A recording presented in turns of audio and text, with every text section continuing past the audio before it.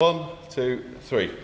So here we have the MOZLEY laboratory mineral separator fitted with a flat tray. The motion of the flat tray is fairly simple in that it's a simple sideways motion with no end knock. I'll just turn it on to describe. We can vary the speed of the motion and we can add some wash water to wash the light slimes material away. The flat tray is predominantly used for material that's light in weight and under 100 microns.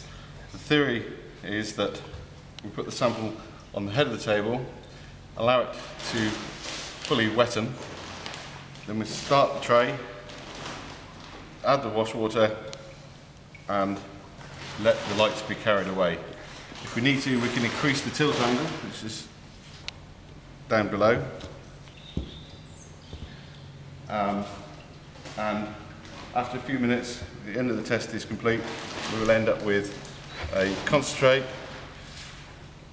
material getting lighter and lighter, heading towards middlings, and all of the tailings should end up in our bucket. That's it.